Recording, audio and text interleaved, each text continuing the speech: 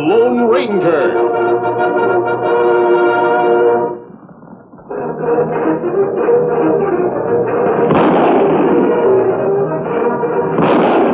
Hi-yo, Silver!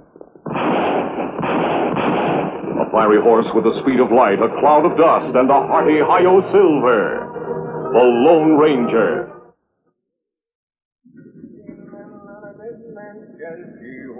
A bottle of rum. Drink and the devil has done the rest. Yee-ho, and a bottle of rum. There's just one little old fella. Hardly pay us to throw down on him. He's coming from town. Might be carrying grub. Yes, it might be we'll get some breakfast after all. Yee-ho, and I think I see somebody in the cottonwoods ahead. Get up!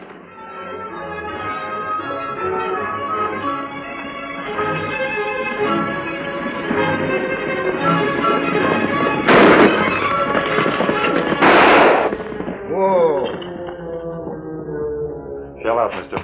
The proper phrase is your money or your life. Be careful you don't lose both, old-timer. Shell out. What's that thing above your eyebrow? I'm a watchmaker. Feeney McArdle.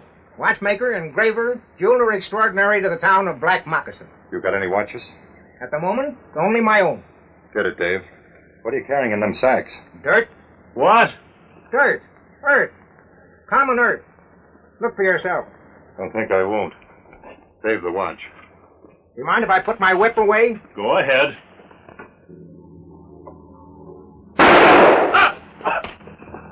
Up. Hands up. Drop that knife. I told you it was only dirt. Strange, isn't it, for a man to be carrying sacks of dirt around? Yeah. But I don't want to hear any talk about it. What's your name? Watkin. Lige Watkin. Where from? Over yonder? Where to? You got a pretty good idea. Your partner's dead. Lower that mask. How did you do it? A little invention of mine. Lige, you haven't got a very honest face. Wouldn't leave a gold piece near yours. Well, if you're going to shoot, let's get it done. You're a pretty tough customer, Lige. Not afraid to die, are you? Not unless I'm talked to death. Oh, I wouldn't do that. I aim to have you live. You'd prefer that, wouldn't you? I'd be beholden. I might even find you a job. Why should you? Well, I need help. Besides, my business is expanding. I don't know anything about watches. I'm also an engraver. Look, if you're just tantalizing me, you can go ahead and shoot. But I'm not, Lige. I mean it. I could use a man like you, a killer and a thief. Make up your mind. All right, I'll do it. Good. Now, bury that thing over in the cottonwoods. What'll I dig with? It is a problem. You could empty those sacks of dirt over them and bring them back to me at Black Moccasin. Do you think you're bright enough to find it? About 3 miles down the road. The way you came. That's right. You'll find my place right next to the bank on the main street. A very good location.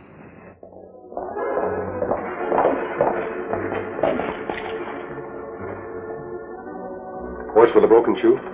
They go this way. That would be about 2 or 3 hours ago. About an hour before dawn. Kimasabe, them know we chase them? I don't see how that's possible. Then why they travel by night and they go fast? Because they're afraid, Tonto. They've robbed too many banks and killed too many innocent people. They know sooner or later their crimes will catch up with them. We go on some more. Silver and Scout them need rest. I don't like to push the horses, Tonto, but we're close to the end of the trail. The signs tell us that those Watkin boys haven't eaten for 24 hours. And Dave's horse needs a blacksmith. And that means them have to find ranch or town. The town of Black Moccasin is less than 5 miles away. Tracks point toward the road. Let's go.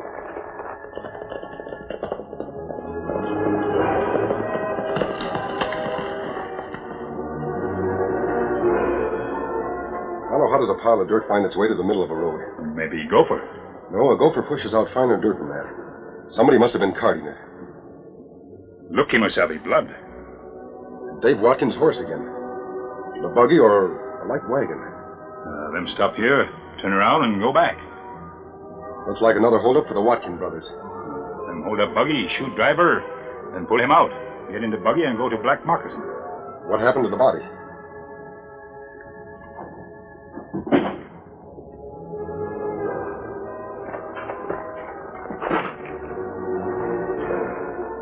Dead. Them not been dead long, Kimasabi. No, this happened within the past hour.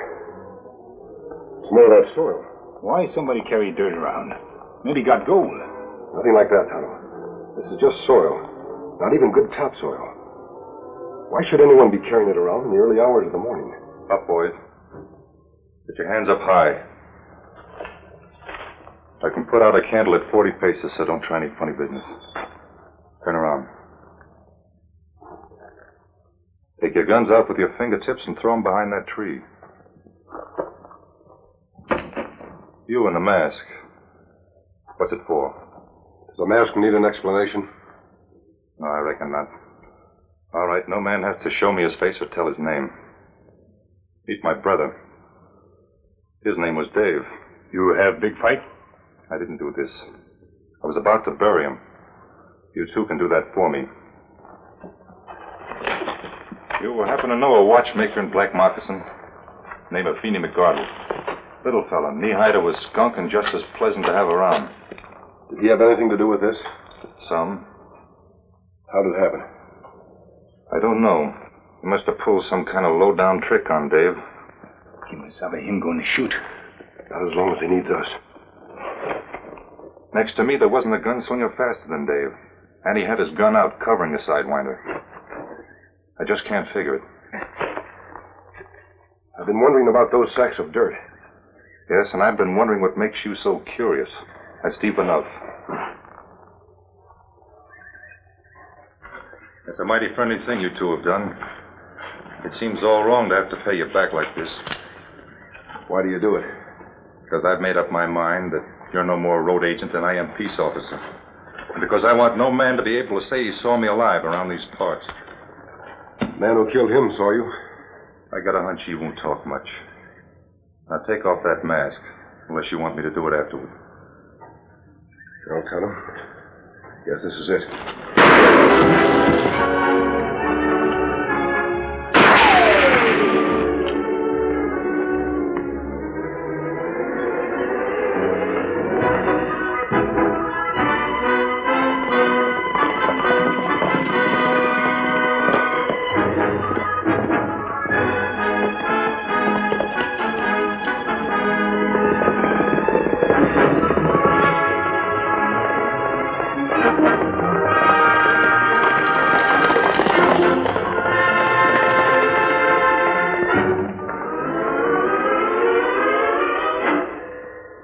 I still don't get it. A masked man and an Indian walk in here, bold as brass, tell me a wild story about Feeney McArdle and the Watkin brothers, and expect me to believe them. I told you before my mask was on the side of law and order. We came to you for information. You think we would have walked in here with our guns holstered if I weren't telling the truth? Well, no, that part of your story makes sense. All right, mister. I'll take you on trust. But I don't have to believe everything you've told me. Especially that part about Feeney McArdle shooting Dave Watkin. Lige Watkin was there when it happened. My guess he'll come here to get even with Feeney. Why, don't ring true, mister. Feeney McArdle wouldn't step on a bug. When did McArdle settle down here? About 2 years ago. Moved his watchmaking shop next to the bank.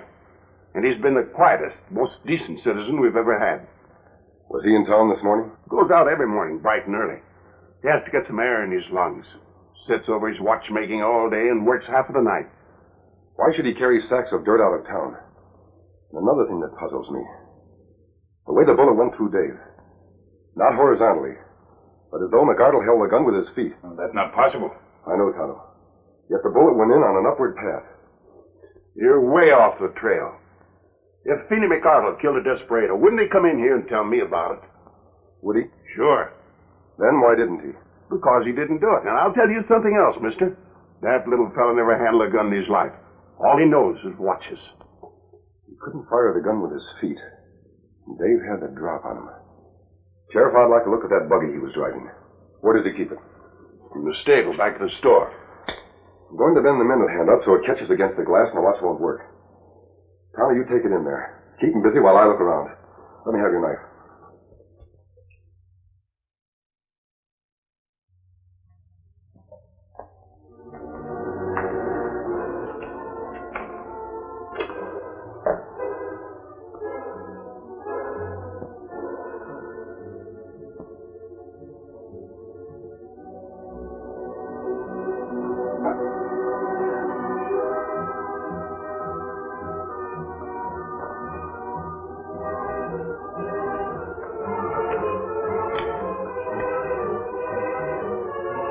This tunnel goes right through to the bank. Comes up under a broom closet, where nobody can notice the loose boards. Well, if the tunnel's finished, why do you keep digging? I want to enlarge this into an underground room. Special work. Might come in handy. And what you dig, you smuggle out of town in them sacks before anybody's awake, huh? That's right. Dump it in an old mine shaft, where it don't draw any attention. Then where do I fit in? If this tunnel leads to the bank and you've got the combination to the safe... I can open it blindfolded. I've opened it 50 times. Then why do you want me to stage a holdup? Why don't you just go in and clean the stuff out yourself? I want to do it slowly, my own way. What way is that? Got $20? Think so? Yeah. There. Nobody lost anything by that, did they? Well, I don't see how. Paper's as good as gold. Some paper. You just lost $20. That bill is counterfeit. Oh, you can't spot it. I'm the best engraver in the business. And that's my business. Make 'em, switch 'em, have the bank passing. Smart, eh? Yeah, plenty. Only trouble is, there's a federal bank examiner due here just about now. And those guys can almost smell the bad stuff. I think I understand. There's about $20,000 up in that safe. Most of it's bad. What's that? I mean, somebody just came into my shop. You stay here. You stage a hold up in that bank this afternoon in broad daylight and clean it out. And nobody will know if the money is counterfeit. And I can go on with my little business. And what happens to me? You'll be taken care of. You got my word on it.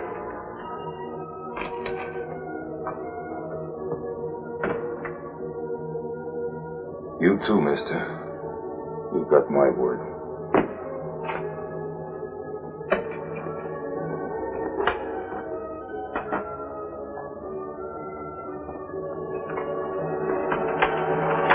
Hello. What can I do for you? You look inside, maybe fix. Where'd you get a gold watch?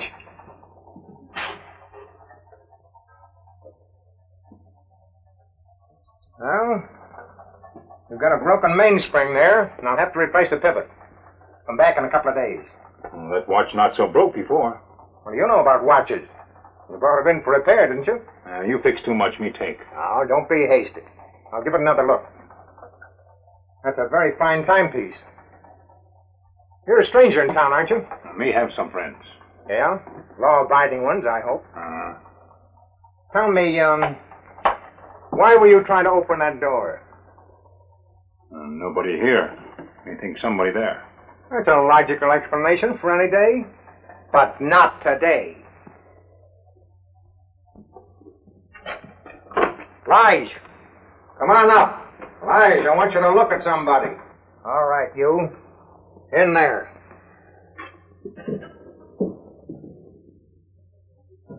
Where's your pal? Him close by. Yes, I believe that. The minute you set eyes on him, you know they go together like hominy and grits. The fella in the mask won't be far away. And you don't think that's safe? Look, I've tangled with the two of them before. And I've told them about you.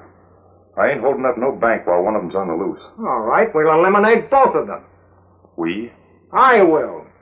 This fella didn't come in here without his partner knowing about it. So his partner's probably waiting for him outside. Tie him up. Why don't we just shoot him? Here? And have a body to carry away? Tie him up and put him in the tunnel.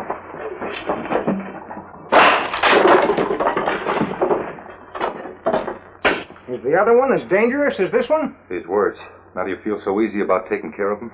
Well, I don't intend to give him an even break. Only fools do that. Tie him up. I'm going for a drive in my buggy. What for?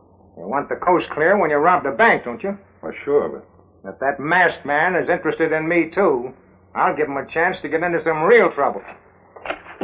Reckon you fixed that watch so good, Feeney can't make it go again. Maybe it isn't the watch that's keeping Tonto there. He may have run into trouble. Great snakes, man. Even to what you suspicion is fact. What could little Feeney McArdle do against Tonto? Lige Watkin might be in there, too. You ever think of that? Well, I'll go right over and find out. Hold on, Sheriff. Hey, that is kind of funny. Of course, Tonto might not be there at all. That's his horse outside the store. I'm going after McArdle. What about Tonto? He's in there. He's probably all right. He can take care of himself. I'll be back.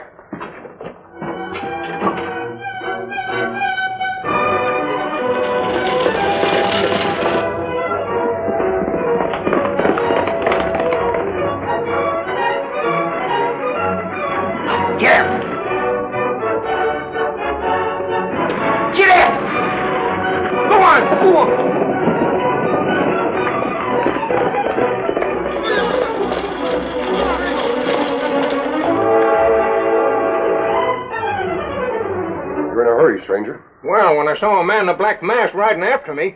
This isn't a holdup. I wanted to talk to you. Oh, certainly. About Lige Watkins? And you do know him? I even know he's going to hold up the bank this afternoon. The bank? Yeah, move closer and I'll tell you more. That's right. Now, let's settle down and talk. And I was told you were dangerous.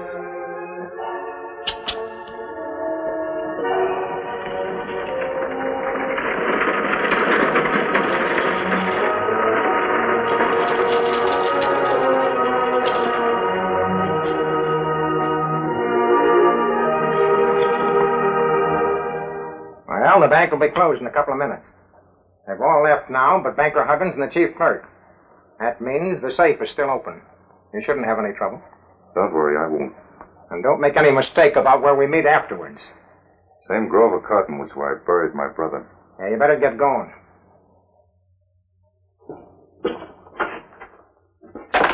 His brother? That's him. Lige Watkins. Why, that sneaking little Feeny McArdle. That lying, battered runt. He wasn't lying about the holdup. Lige's heading for the bank. I hate crooks. Watch me stop him at the door. None of that, Sheriff. We want to take him alive if possible. All right, mister. But if he shoots Banker Huggins, that blood's on your hands. Banker Huggins won't provoke him. At this moment, his chief clerk is covering Lige from a closet. How do you know? I arranged it with them before I came back here. Gentlemen Wildcats, man, I'm the sheriff around here. I like to be told about these things. The one thing I'd like to tell you is how things are with Tonto. But all this is building a road that'll take us to him.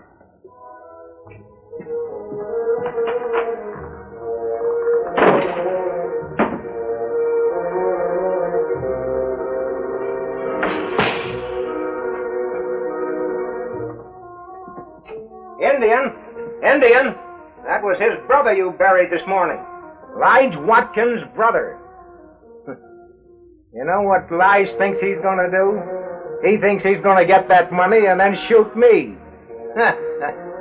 We can't let that happen, can we? I think I'll have to change my plans and do something I didn't intend to do.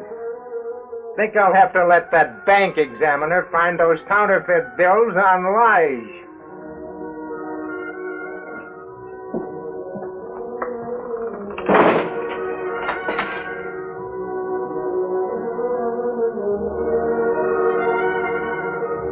Let him get away with it.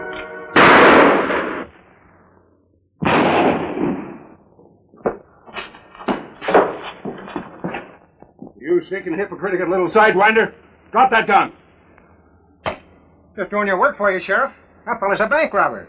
Well, you certainly do it neat and tidy. I thought you never could handle a gun. Can't tell what you'll do in an emergency. I think Mr. McArdle knows a lot about guns. Sheriff, there's another one. I thought I killed you. You might have if I hadn't put a blank in that gun you rigged on your buggy. An Indian came in your store earlier. Where is he? I don't know. Let's take him inside. And Sheriff, you'd better watch him. He's like a rattler. Get that body over at the corner. I'll see to it later. Inside. But, Sheriff, I was only doing my duty. All right, we'll find out. The man was robbing a bank. I said all right, we'd find out. Don't you want him stopped? Tonto! Tonto!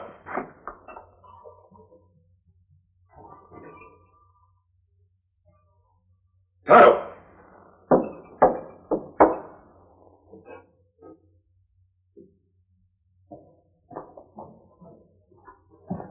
All right, Feeney. Where is he? Well, this is a little surprising. When a man shoots a bank robber, he expects to be treated as a hero. What did you do with the Indian? Instead of that, I'm being treated as a bandit's accomplice. Feeney, Did you shoot Dave Watkin yesterday? I shot someone that tried to hold me up. Any man has a right to protect himself. You get right down to it, there's no case against this fella. Nothing that we can prove. You were carrying bags of soil in the back of your buggy. Why? I don't have to answer that. The same kind of soil that's on this towel. Lots of it. As though a man had been digging and hadn't time to wash all of it off his hands. What was that? Sounded like a bell coming from somewhere. Don't move! Now I'm convinced. Half of them genuine, the other half counterfeit. And this could have gone on for years. I think it was an inspiration to have a bank past my stuff. It was a clever swindle. And all lawbreakers outsmart themselves. These plates, and the things we found in your tunnel, will make very convincing evidence. Feeney, I hope they clap you in a jug so deep and thick you won't get out of your tunnel from now until the last trumpet. You plumb blasted my faith in human nature. You made a fool out of me and everybody else in this town. Your friends are leaving. Don't you want to say goodbye to them? I wouldn't take my hands or eyes off of you for a second. I don't blame you. I don't come any smarter. Unless maybe that fella in the mask. He's smarter than any crook in the West, Feeney. Who is he? Don't you know? He's the Lone Ranger. Hi-yo, Phil!